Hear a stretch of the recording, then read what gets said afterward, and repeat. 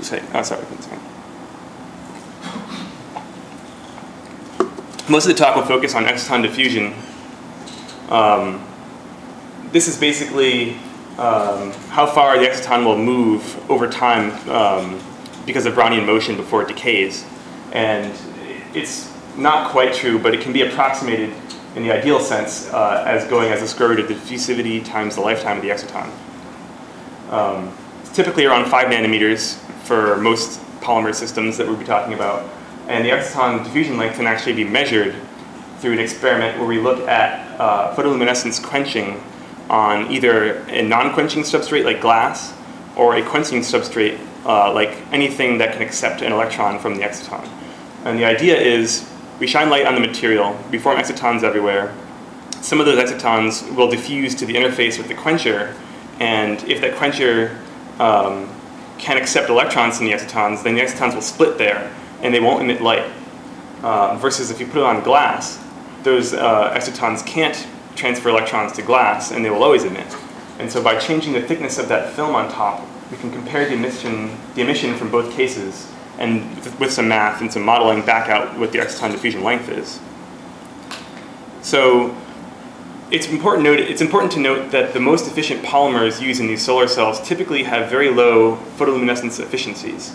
Meaning if you shine light on a pure film, the number of photons emitted by the film as the excitons recombine is much less than the number of photons that you shine on the film. And that is indicative of a non-radiative recombination process that's competing with a radiative recombination process. As I've shown here, if you look at the rates of the different processes, this one here would be the ideal radiative recombination rate. This is the rate of some non-radiative recombination process.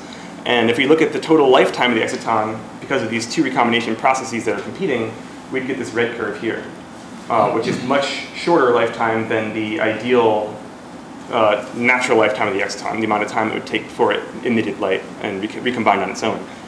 Now, because the exciton diffusion length goes as the square of the lifetime, or the square root of the lifetime, we can see that if somehow we could turn off this non-radiative process, increasing the lifetime to the natural lifetime of the exciton, we'd be able to increase the diffusion length of the exciton.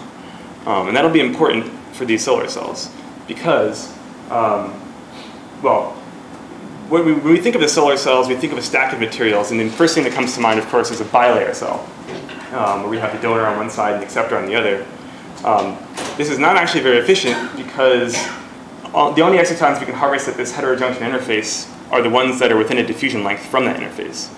And as I mentioned before, the diffusion length is typically 5 nanometers, which means there's not very much material here that's going to contribute to photocurrent. Furthermore, in this architecture, all the charge that is transported to the material is separated. So all the electrons are in the acceptor side, all holes are on the donor side. And as we separate those electrons, we have space charge build up. There's there's electrons here and holes here that opposes the applied electric field. So the solution to this process is the bulk heterojunction, which will be basically what I'm talking about for the rest of the talk. In this structure, the donor and acceptor are blended and phase separate on a nanoscale, so that any excitons formed in the donor, for instance, will be within, ideally, a diffusion length from an acceptor molecule. And similarly, all the electrons and holes are spread out through the device. So the space charge problem is not there, and also we can harvest a lot more of the excitons that are formed because they're all within the diffusion length of an interface.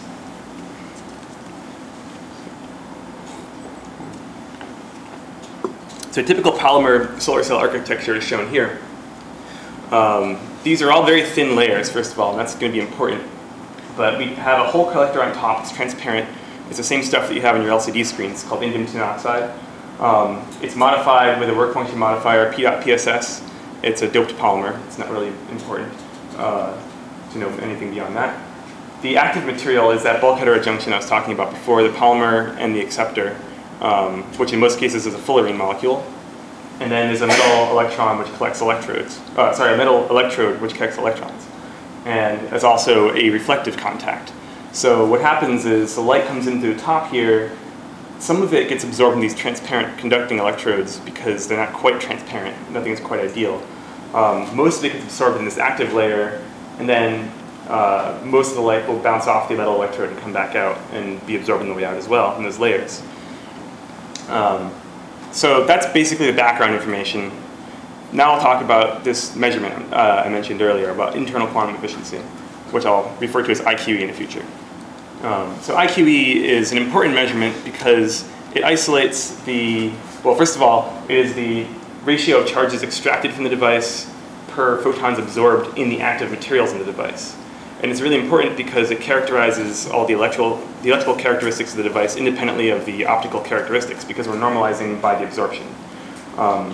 And I've also written this charges extracted as the external quantum efficiency, which is the same sort of idea. It's the ratio of charges collected to the number of photons incident in the device. So when I mention EQE, that'll be including the absorption characteristics. When I mention IQE, it's the solar cell's electrical characteristics only. And the IQE is very useful because there are a number of reasons that a solar cell might not produce very much current. Like for one, it could be very thin and not absorb very much light, but the electrical characteristics could be perfect. So it's nice to be able to separate those out. And again, this is a measure of how well the solar cell is performing compared to how well it could perform. So only the photons absorbed in the active material are important here.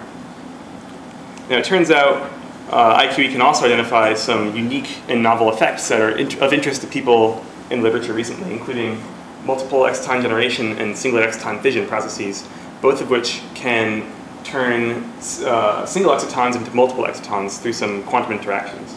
And the interesting thing about this is that you can actually get greater than 100% IQE because you turn one single exciton to two triplet excitons. You can pull out 2 charge carriers for every 1 photon absorbed.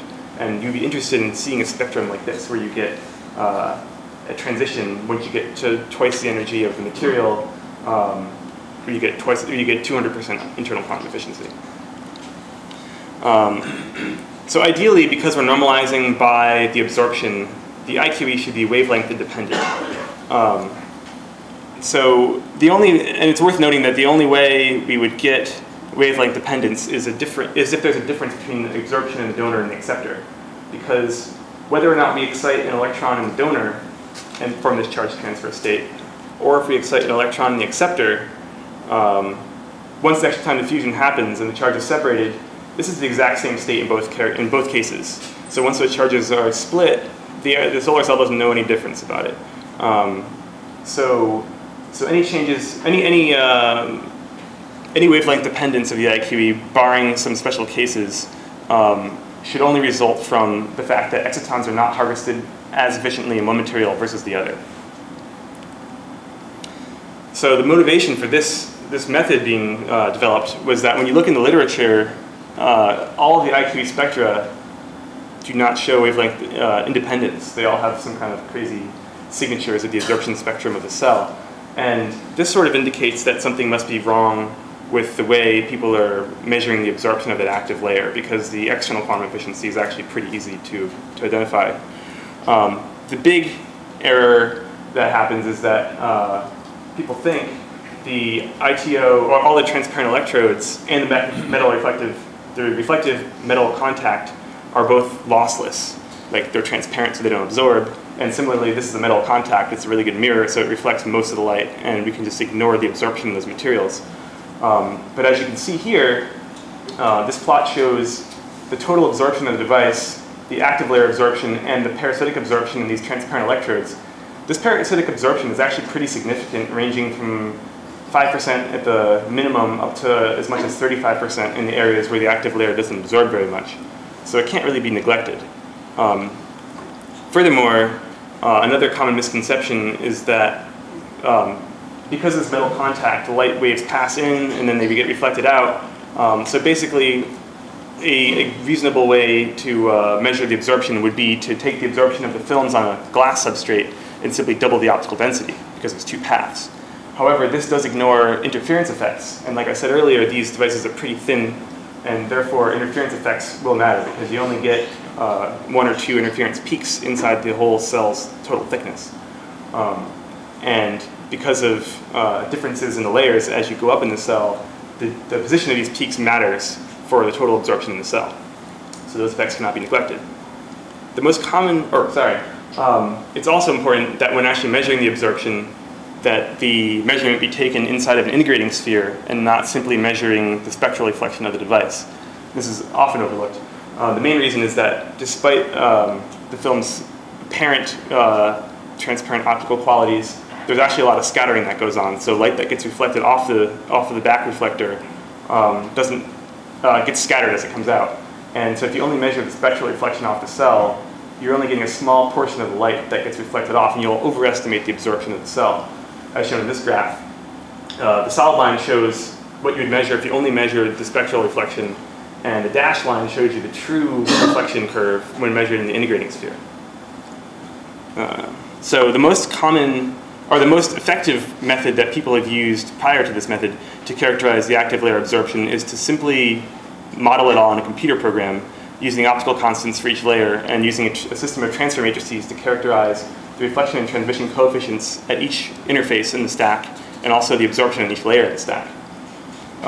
So it does take into account all the interfaces in the layers. It's more accurate in that sense, but it also requires precise knowledge of the optical constants N and K, and this is difficult to do, difficult to characterize for these anisotropic polymer films, especially when the active layer is a blend of two different materials. And because of that, the transfer matrix method, when used to predict the total reflectance spectrum of a cell, does not accurately predict that. It has a general shape, but there's extra features here that are not present in the cell. And you can imagine if you use this to determine IQE, you would end up with wavelength dependence of the spectrum because of those inaccuracies. And the main reason or there's two main reasons. One, these indices of refraction vary with thickness in these polymer cells because of differences in the materials as they're deposited on the substrate. There's vertical phase segregation. The phases have different orientations and different domain sizes as they progress up in the film. And also, the surface is not perfectly planar. So there is the scattering I mentioned earlier, and also because of differences in thicknesses, the interference effects can kind of get washed out when you look at the bulk reflection properties. So what we determined to be the best way is kind of a mixture of the two, a mixture of the best of both worlds. Because the active layer composes most of the reflection, the total absorption, sorry, we want to measure the total reflection experimentally and then simulate only the absorption in those parasitically absorbing transparent layers I measured earlier. And you can subtract those two to get a more accurate absorption spectrum for the material. As you can see, because the active layer consists, in the region of interest where the solar cell is producing most current, the active layer is doing most of the absorption. So by measuring the total absorption experimentally, we do capture most of those features in the active absorption. If the error in the parasitic absorption that we model is small, it's correspondingly smaller when we subtract it from the experimentally measured total absorption. So that if you had a 10% error in the parasitic absorption, it results in roughly a 1% error in the calculated active layer absorption, because the active layer absorption is typically 90% of the total absorption. As a demonstration of the robustness of this method, I've made two plots here on the right showing what we would use if we used the method to calculate the active layer absorption using the true optical constants of the material in the transfer matrix model to calculate those parasitic absorptions, and also just setting them all equal to n equals 2. And you can see that because most of the data is coming from the experimentally measured total absorption, it's very insensitive to errors in those optical constants, which are the things that are both hard to measure and also vary with depth in these films. So this robustness allows for a lot more error in the measurement without affecting the result. And the result is we published the first wavelength-independent IQE curves.